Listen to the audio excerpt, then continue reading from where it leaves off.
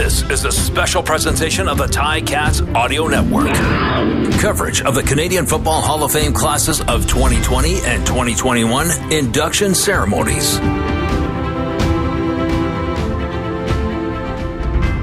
All right, Coach, thanks for joining us. We're minutes, hours away from the ceremony where your bust, your head is going to go up on the wall with these legends, the builders of this league, the people who've stamped their signature on their performance. Now, a lot of people probably ask you, how it feels, but I'm more interested in the story that led up to this point.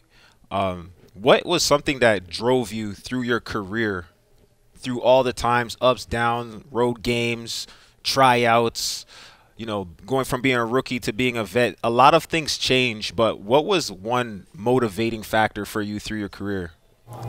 I just always have had a deep sense of being competitive, Courtney. That's really what it is. I always never wanted to be the weak link. It didn't matter what we were doing. I never wanted to let my teammates down. So when I was training, I didn't want to be the one not training, even if I couldn't see any of my teammates or anything. I always had that drive from within me, and then I always played this mind game with myself that somebody else might be doing more.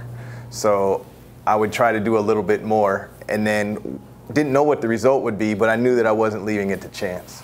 Yeah, you don't want to leave anything to chance. And I think just getting a chance to play under your leadership, that was definitely a character trait that I tried to embody, something that I think hopefully rubbed off on a lot of the guys that we were around.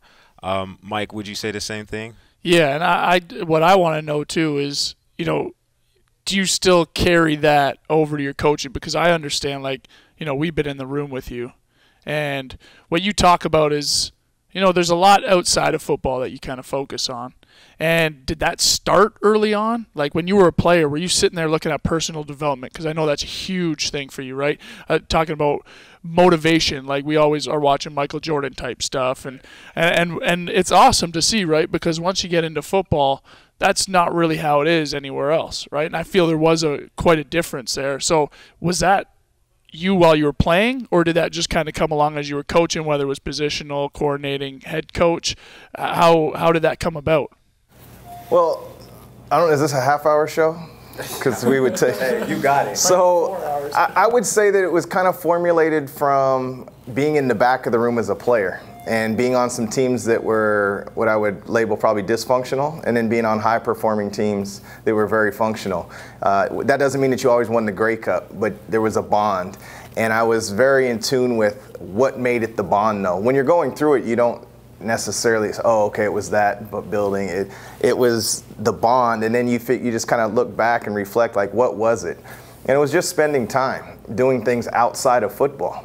Whether it was, going to have a beer and some wings, laughing, staying around, playing. At that time, it was cribbage, dominoes, those type of things. And then now it just seemed to flow a lot smoother. And so when you were holding other teammates accountable, it wasn't like you were just showing, hey, you're just showing up at work and then critiquing them hard. So it's kind of how I'm built anyway, a little bit from the inside at the core. But it wasn't about me anymore. It was about how can I get the vast majority of everybody to come together the majority of the time. And so football is so unique because there's so many different personalities. And that's kind of where it was formulated. And I thought, if we're only going to do football every day, shoot, I'd tune out, 20 minutes into anything, right? And so I felt like that was a good breakup in between. And I think because it's people-based, it has a great opportunity to withstand a test of time. Yeah, and I think that was, another thing while you're saying that comes to my mind is we would come in like bye weeks, off season, right, because we were around. I remember one time I came into the locker room, I think we were, mid-off season, or it might have been like a later on in the bye week, and you looked at me and you go, what are you doing in here? And to get that from you were my defensive coordinator at the time. To get that from your defensive coordinator, you're like, what do you mean? I'm working hard, coach. And you're like, no, get away from football, right? And that was probably the first time where I was like, oh, like he kind of actually gets it, because you're right. You get this burnout, right? And did you experience that while you were playing? Is that kind of where you got that from? I did, and I was that person with the mindset that everybody that in any business, wherever you're at, it's always worked hard. There's going to be a common denominator across the board, and it's that I worked hard. I wasn't afraid. I was up when other people weren't. I did this, I did that. But you don't put batteries in yourself. There's got to be a time for recharge. So what I found is that sometimes you think, yeah, I'm working optimally. But when you look from the outside in, you're not. Because you're not fresh, you're tired, you haven't had a fresh air break, you're not drinking water, you're not doing things that are just necessary. And so I did that later, you know, and I guess the phrase kind of went train smarter and not harder, or quality versus quantity. And so that's kind of the approach I took, not just in the physical workouts, but also in the mental workouts and with my, you know, obviously my job, and then also with my family. Yeah. So I know we're talking about burnout kind of along the same lines, but every athlete, I find, maybe at a certain point in your career, you don't realize you're at a fork in the road, but then you look back and you realize that could have went left. I'm glad it went right. Or this was the moment when I realized like I had it. Do you have any defining moment or something that stands out in your mind as a real milestone where either you knew for sure, like you were validated that I'm walking the right path, or maybe I can do this, or maybe it was a potential moment where you might have chosen alternate ending and we don't end up here in the Hall of Fame? Is there any moment that stands out to you as one that's more clear looking back? That's a great question. I'll try to give you a short-winded, great answer. And that is, when I played for Ron Lancaster, and you may have known, I may have shared this with you guys. I probably did at the year end. But Ron Lancaster, who played, I believe, 20 plus years in this league, he just said to me, "Oh, make them take your cleats."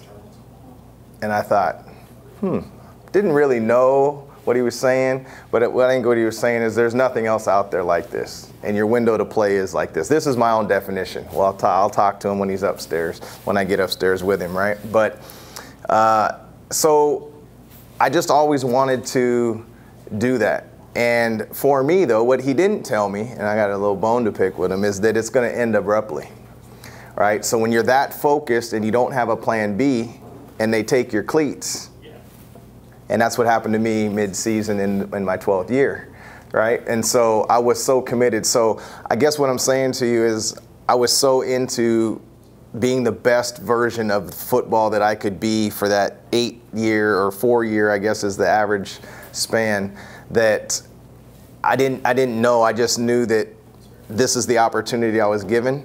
I'm going to make the most of it. Okay, we're winning a little bit. People are listening. I'm a captain. What's going on? I switched programs, organizations rather. I went to Toronto, went to the back of the stretch line.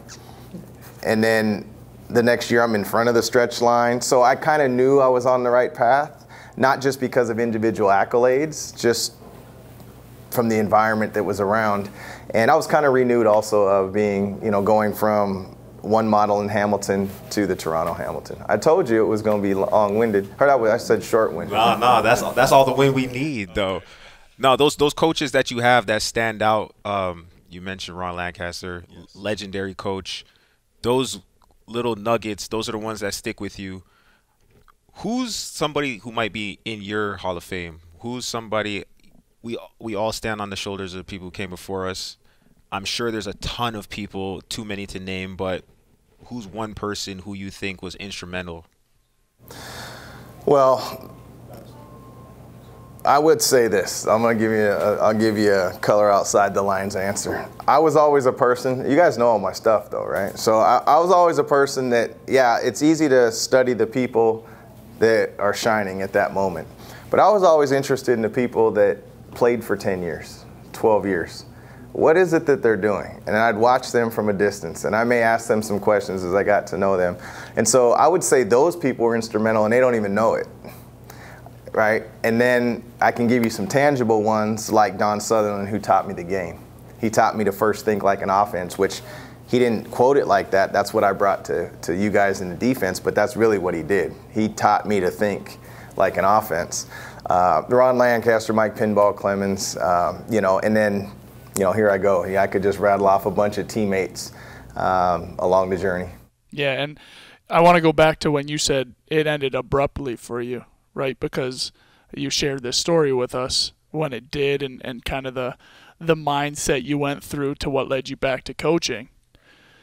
When it ends abruptly like that, how hard was it to now say, okay, I'm a coach now, right? I'm a coach. I now have to help these guys be able to play on the field, but I can't play on the field with them, right? Like, how do you get around that mindset of, okay, this ended abruptly. I had a great career, probably still wanted to play at the time. And how do I now turn this around and be, hey, now I have to be a coach. I can't go out there and play with them. I just have to get these guys ready. That's a hard thing to do, and I'd imagine it wasn't easy at your time. It wasn't easy at all, and I went through all the emotions: frustration, anger, anxiety. I had a family, so I didn't get right into coaching. That's the thing, is I didn't know what I was doing. I was trying to figure it out, and all of a sudden you're going through your Rolodex of contacts, and yeah, people are more than willing to help, but doesn't mean they have an opening. And so I did what you guys did. I did TV and radio for a year, and I kind of thought that was a path I was headed down with Sportsnet, and I really enjoyed that. And what was fun about it is I was really committed to the craft, and I had some great people around me, and McCormick and Martine and all them down there, and Ivanka. And I watched the lifers do it, and I just said, okay, here's my next challenge. I want to be the best. So I remember doing a hit, not live, doing a hit, and then I'd say, I need to see the video. And it was just because it was football to me. I need to review to get better. I'm not waiting until next week. I need to see. Oh my gosh, that's terrible. Right? So I remember being submerged into that, and then I got a call the next year. Adam Rita had stepped aside and said, I think you're going to be a great coach one day, but he had moved on. And then Jim Barker called, and I interviewed, and so then I took another detour away from the TV and radio, and that's when I stepped into coaching. And so now you're Coach O. Yeah. And I think it's safe to say that in the time that you've been coaching, you started to make a name for yourself in that lane. Many of the people who might be new to the CFL in the last 5-10 years, that's how they know you, and you've sure stepped out of the shadow of player O into your own shoes as Coach O. What are the goals that you have for that legacy? Because I know, if I know you, it doesn't end here with this night going into the Hall of Fame for the championships that you won as a player, the all-stars that you won at 3 different positions, for all of the different things that you accomplished, catching the ball, toting that thing, tackling, all that. What are your goals now? Where do you go as Coach O in the next leg of this legacy? I'll say it like this. I truly believe that once, I led the CFL in interceptions, and I moved to free safety and led the league in tackles, and I was an all-pro and an all-star. Okay, that was great, but I wanted to win more. And so I said, okay, how can I make Kenny Wheaton better? How can I make Jordan Younger better? How can Michael Fletcher be better? And when they became all-pro, the water level ranged, and then that's what gets me going. My passion is truly people. When I see other people feel what I felt, and as a result of hard work and commitment and showing them a different way, and just being like a conduit and channeling their energy, that gets me going. That was my goal. And so I say that to say this: that's where I'm at in coaching. My desire is that Tommy Condell is the best version of himself, and Mark Washington is the best version, and Jeff Reinbold and Robin Ross. And I want to bring out the best. I want to create an environment where they can be themselves and still be challenged in year 38 of coaching. And I think I can do that because it's people-based. It has nothing to do with the experience of it. So that's my goal. And along that, I understand we're in a win-loss business, but I won't be judged by that, right? If go talk to the people that have worked with us, from the equipment to them, and if they say things that I didn't help them grow as people or didn't allow them more time with their family or work-life balance, then I will think I have failed. But I won't be judged by the scoreboard or that. I know the goal. I'm more competitive than anybody. But I also know that I'm in the wrong profession, because you sign up to lose, unfortunately. There's nobody that's been undefeated for multi-years. So you better learn how to deal with adversity. And so my goal is to help you be the best at this that you can be, and you be the best at this by doing as many as I can with you, and doing that throughout the whole organization. And it's funny you talk about that, because there was a little little meeting we had last year, and I could kind of tell where, you know, you're sitting there talk about this head coach style now where you're a people person, but Courtney and I both know you want to be up there on the whiteboard, putting X's and O's, drawing up some defenses. And it was funny because as we were doing it, you're the head coach at this time. And I'm sitting there and I start asking a question. Hey, what would we do against this RPO? You should have seen Coach O light up. Yeah. And okay. Do you get that? Like, do you still get that itch when you're with those guys like Mark Washington, Tommy Condell? Like, I would almost want to sit in one of those rooms to see how much you go off with that. But it's quite the difference, right, from the coordinating to now the head coach thing, because you have to take a step back truly from what it seems like you love doing in terms of the X's and O's, drawing stuff up, playing the little chess match. Yeah, at times it's tough. At times I'm a lot more busy, so it doesn't make it as tough. But I just want to share with them and help them be better and let them pick and choose, right? Just spread everything out. But I do get passionate because I think I can add value to their value.